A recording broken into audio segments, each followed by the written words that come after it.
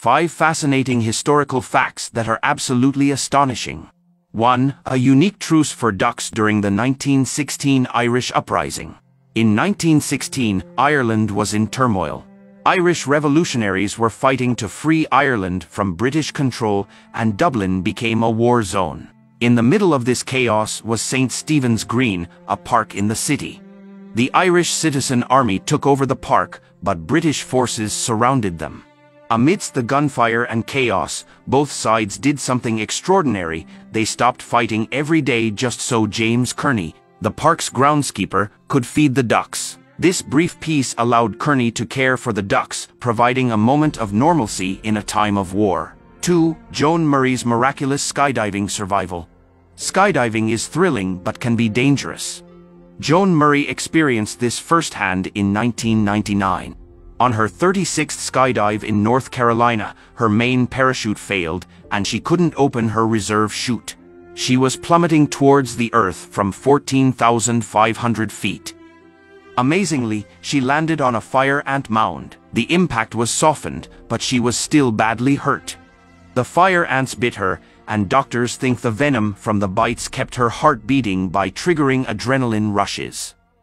After a coma, surgeries, and rehab, she recovered and even skydived again. 3. Philip Workman's unusual last meal request.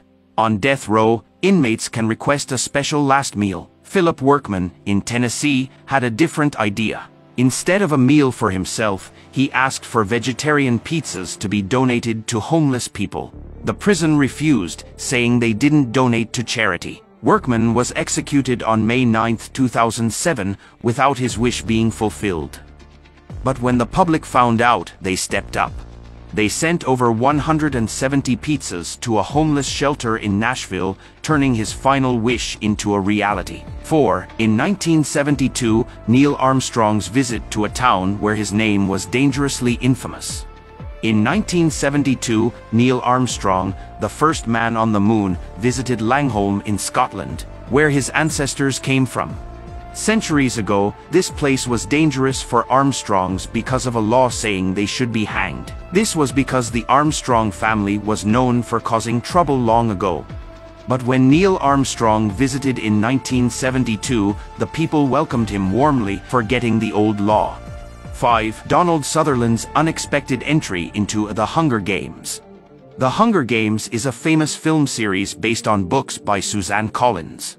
It's about a dystopian future where young people fight to the death on live TV. Donald Sutherland played President Snow in the film. Interestingly, he asked to be in the movie without knowing the books existed. He was drawn to the story from the script, showing how a compelling narrative can attract even those unfamiliar with the original source material. Thanks for watching.